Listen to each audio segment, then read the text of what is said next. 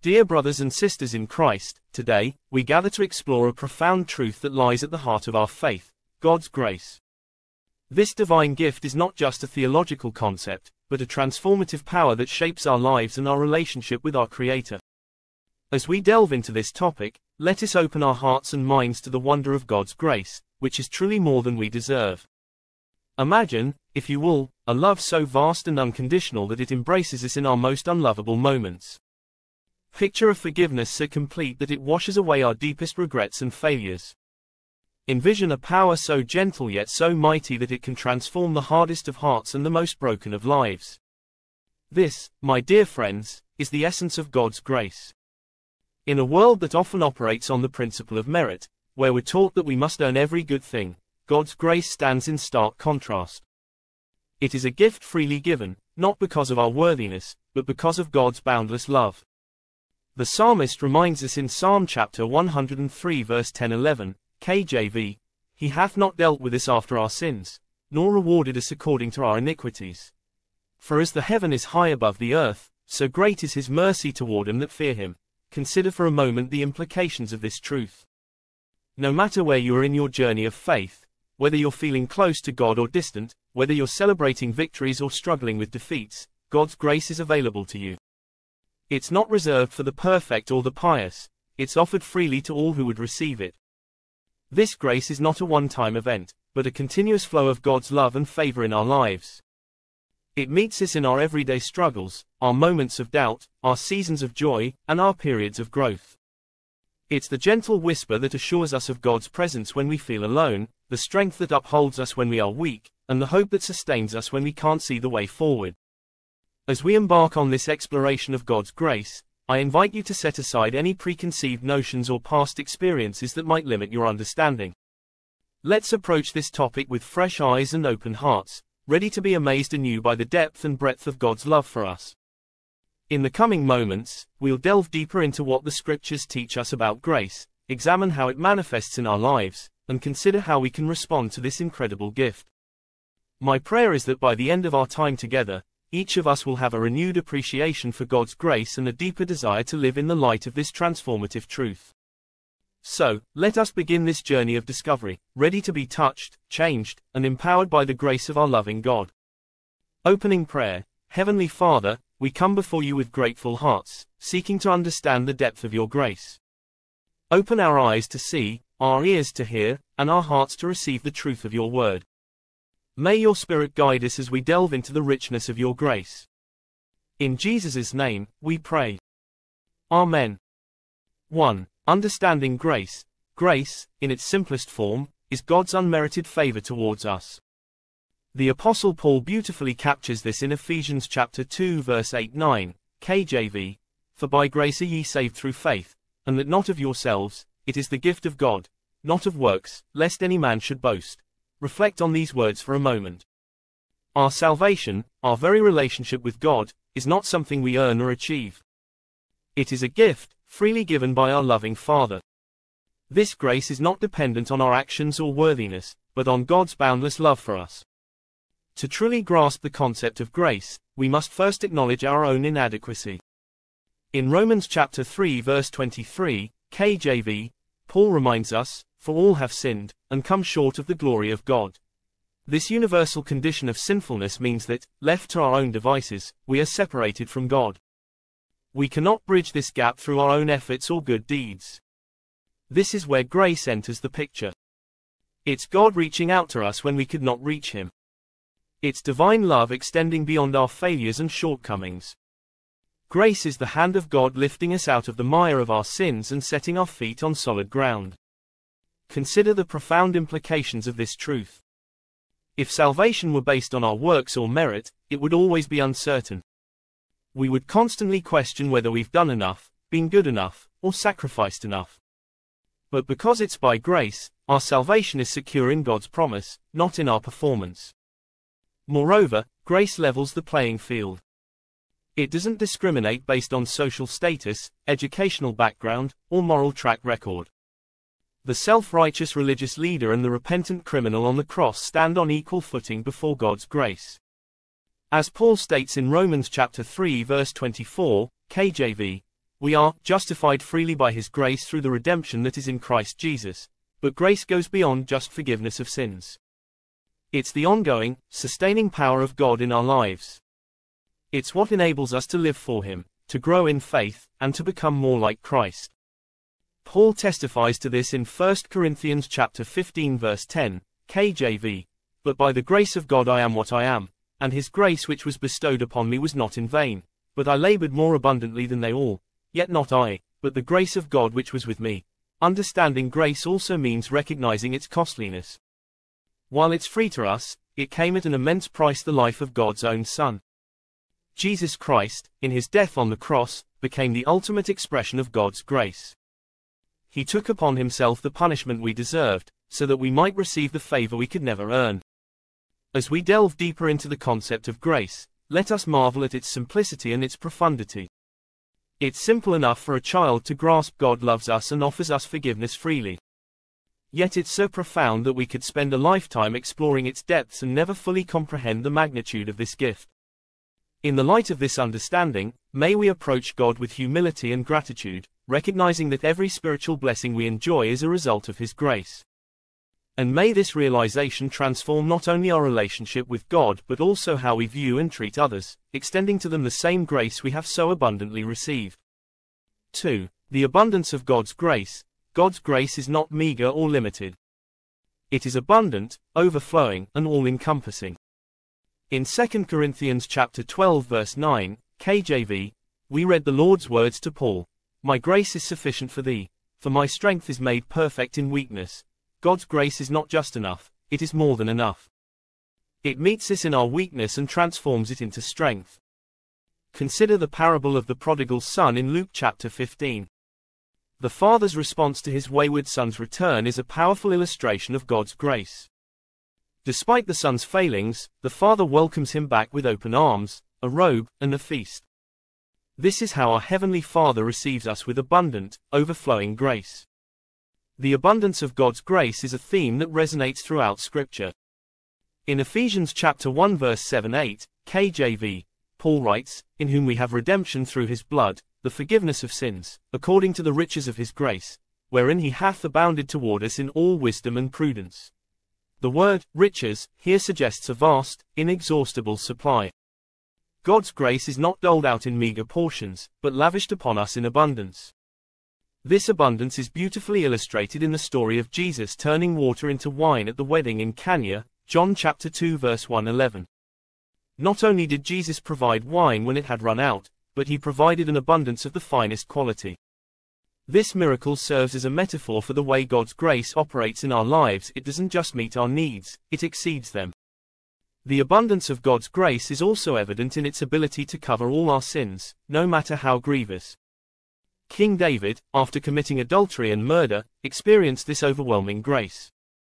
In Psalm chapter 51 verse 1, KJV, he cries out, "Have mercy upon me, O God, according to thy loving kindness, according unto the multitude of thy tender mercies blot out my transgressions."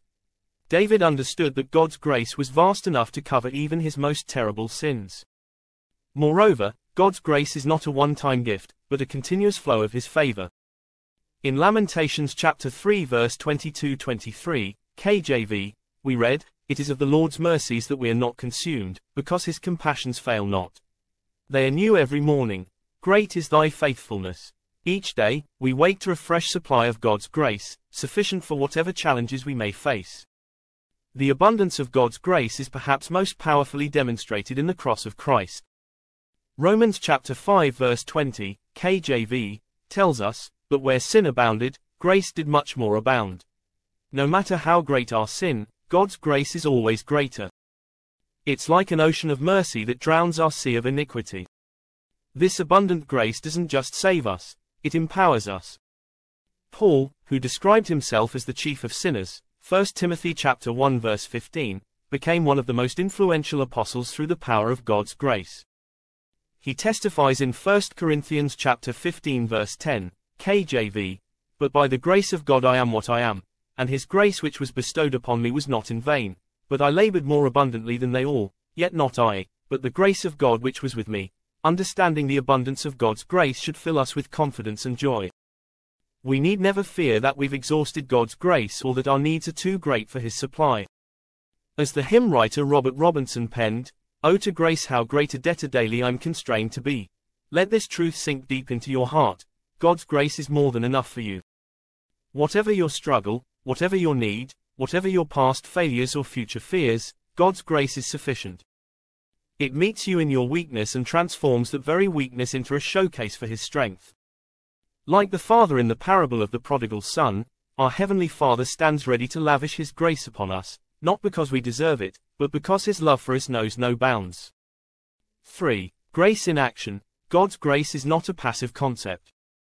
It is active and transformative in our lives. Titus chapter 2 verse 11-12, KJV, tells us, "For the grace of God that bringeth salvation hath appeared to all men, teaching us that, denying ungodliness and worldly lusts, we should live soberly, righteously, and godly, in this present world." Grace doesn't just save us, it teaches us. It empowers us to live lives that honor God. Through grace, we are enabled to turn away from ungodliness and to embrace righteousness. This is the transformative power of grace in action. The active nature of God's grace is a profound truth that impacts every aspect of our Christian walk. It's not merely a theological concept to be understood, but a dynamic force to be experienced and lived out daily.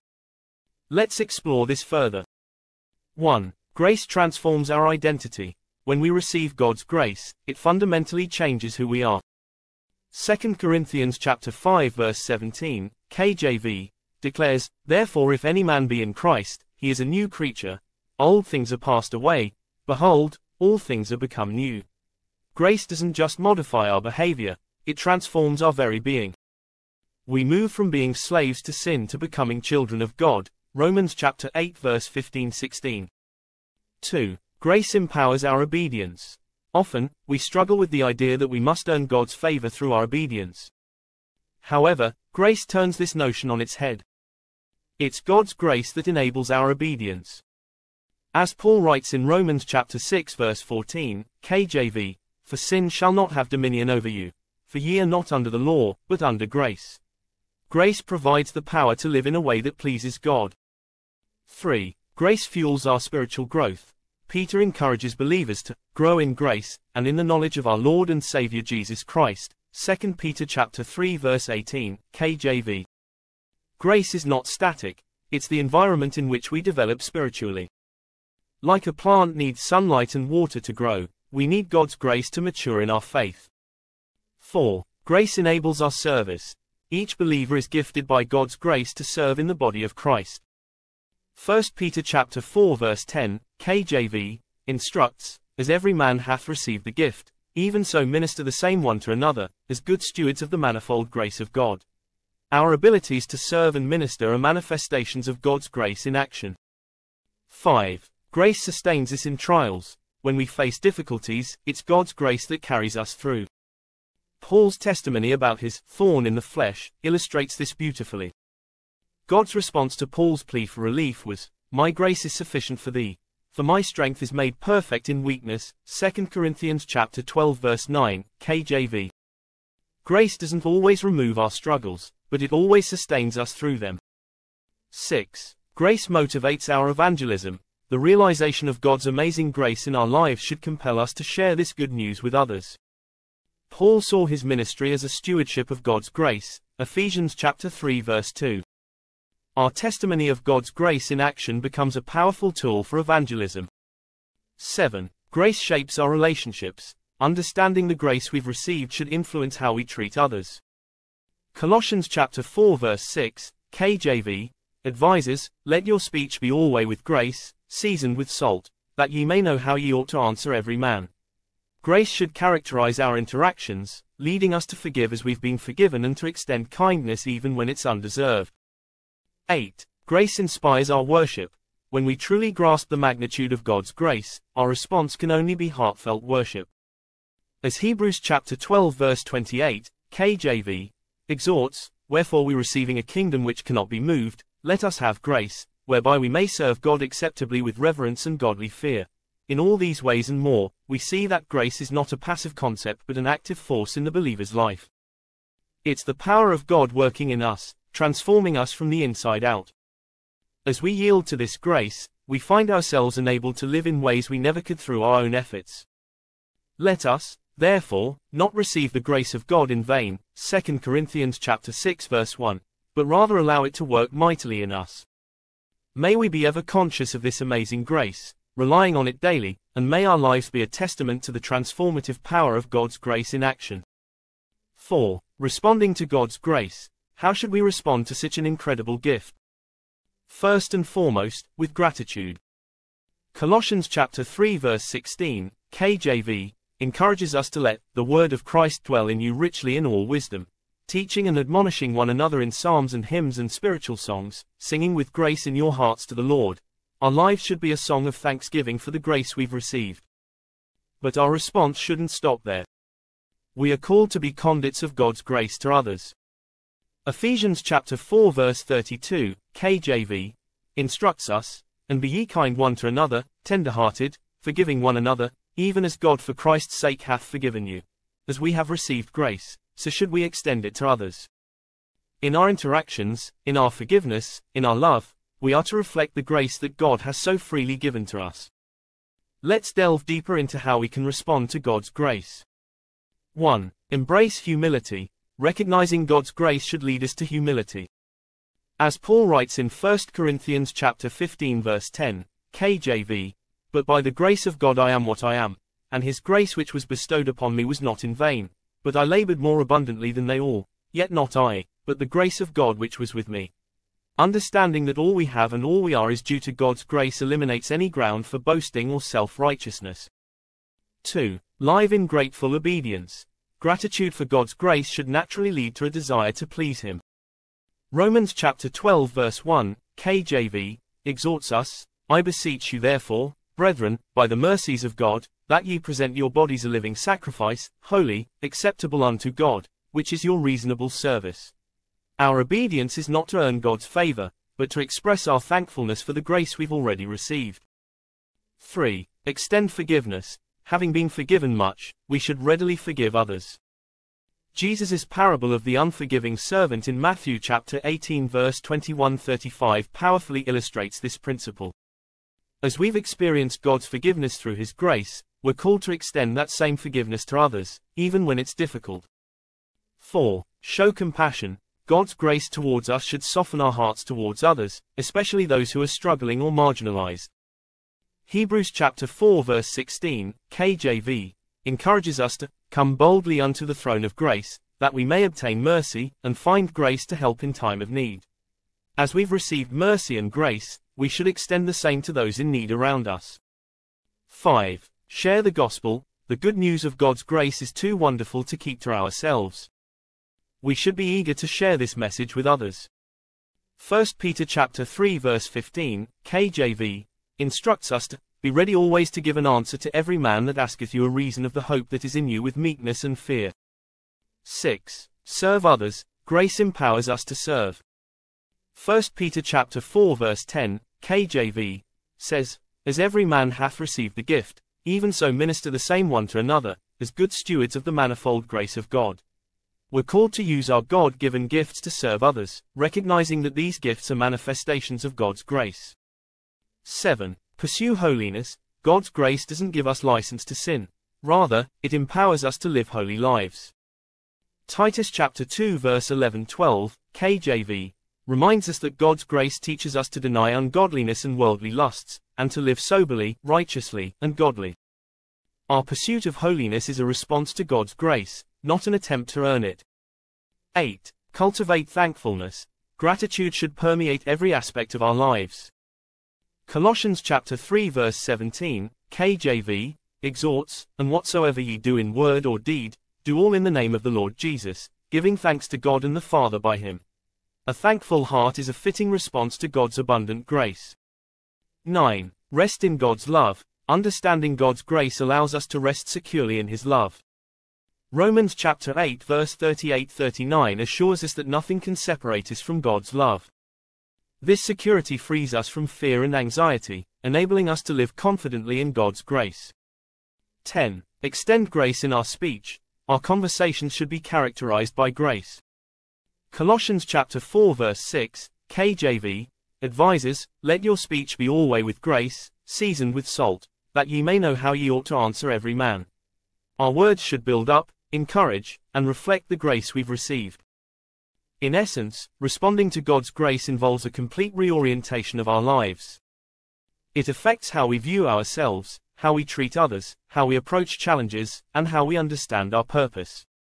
As recipients of this amazing grace, we're called to be living testimonies of its transformative power, reflecting God's grace in every aspect of our lives. May we never cease to marvel at the grace we've received, and may our lives be a continuous response of gratitude, obedience, and love towards God and others. 5. The ultimate expression of grace. The ultimate expression of God's grace is found in the person of Jesus Christ. John chapter 1 verse 14, KJV, declares, "And the Word was made flesh, and dwelt among us, and we beheld his glory, the glory as of the only begotten of the Father, full of grace and truth." Jesus is the embodiment of God's grace. Through his life, death, and resurrection, he offers us redemption and eternal life. Romans chapter 5 verse 8, KJV, reminds us, "But God commendeth his love toward us, in that, while we were yet sinners, Christ died for us." This is the heart of grace. That Christ died for us, not because we were deserving, but because of God's great love. In Jesus, we see grace personified, grace that reaches out to the undeserving, that transforms lives, and that offers hope and salvation. Let's delve deeper into how Jesus Christ is the ultimate expression of God's grace. 1. The Incarnation. The very act of God becoming man in the person of Jesus Christ is an astounding display of grace. Philippians chapter 2 verse 6-8, KJV, tells us that Christ, being in the form of God, thought it not robbery to be equal with God, but made himself of no reputation, and took upon him the form of a servant, and was made in the likeness of men, and being found in fashion as a man, he humbled himself, and became obedient unto death, even the death of the cross. This voluntary humbling of the divine to take on human flesh is grace beyond comprehension. 2. His earthly ministry. Throughout his earthly ministry, Jesus demonstrated grace in action. He touched the untouchable, loved the unlovable, and forgave the unforgivable. Consider his interaction with the woman at the well, John chapter 4, his forgiveness of the woman caught in adultery, John chapter 8, or his healing of the leper, Mark 1. Each encounter was a vivid display of God's grace reaching out to those society had rejected. 3. His teachings. Jesus' parables often centered on the theme of grace. The prodigal son, Luke chapter 15, the workers in the vineyard, Matthew chapter 20, and the Pharisee and the tax collector, Luke chapter 18, all illustrate different aspects of God's unmerited favor. Through these stories, Jesus taught that God's grace defies human logic and expectations. 4. His sacrificial death. The cross stands as the ultimate symbol of God's grace.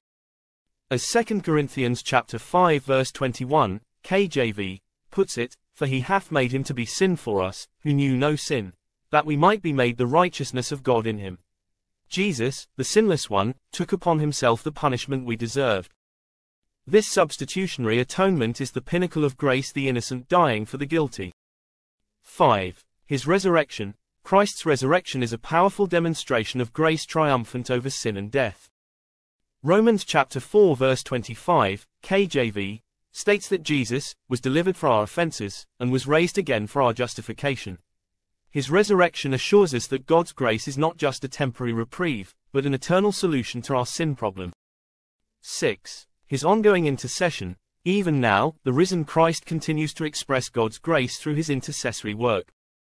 Hebrews chapter 7 verse 25, KJV, tells us that, "He is able also to save them to the uttermost that come unto God by him, seeing he ever liveth to make intercession for them." Christ's ongoing advocacy for us before the Father is a continual outpouring of grace.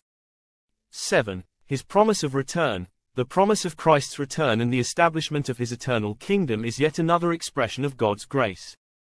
Titus chapter 2 verse 13, KJV, speaks of looking for that blessed hope, and the glorious appearing of the great God and our Savior Jesus Christ. This future grace gives us hope and purpose in our present circumstances. 8. His offer of relationship. Perhaps most astoundingly, Jesus doesn't just save us from afar. He invites us into intimate relationship with him. John chapter 15 verse 15, KJV, records Jesus saying, "Henceforth I call you not servants, for the servant knoweth not what his Lord doth, but I have called you friends, for all things that I have heard of my Father I have made known unto you." This offer of friendship with the divine is grace beyond measure. In Jesus Christ, we see grace that is not just a concept, but a person. Grace that doesn't just forgive, but transforms. Grace that doesn't just save from punishment, but invites into relationship. Grace that doesn't just offer second chances, but new life altogether. As we contemplate Christ as the ultimate expression of God's grace, we should be moved to worship, to gratitude, and to a desire to know Him more deeply. We should be inspired to extend this same grace to others, knowing that we are called to be imitators of Christ, Ephesians chapter 5 verse 1. May we never lose sight of the wonder of God's grace as revealed in Jesus Christ. May it continually amaze us, transform us, and flow through us to a world in desperate need of this amazing grace. Conclusion. As we conclude our reflection on God's grace, let us remember that it is indeed more than we deserve. It is a gift that transforms, empowers, and sustains us. May we live each day in the light of this grace, continually grateful for God's unmerited favor, and eager to share it with others. Closing prayer. Heavenly Father, we thank you for your amazing grace. We are humbled by your love and mercy. Help us to live lives that reflect the grace we have received. May we be instruments of your grace in this world, sharing the good news of Jesus Christ with all we encounter. In His precious name, we pray. Amen.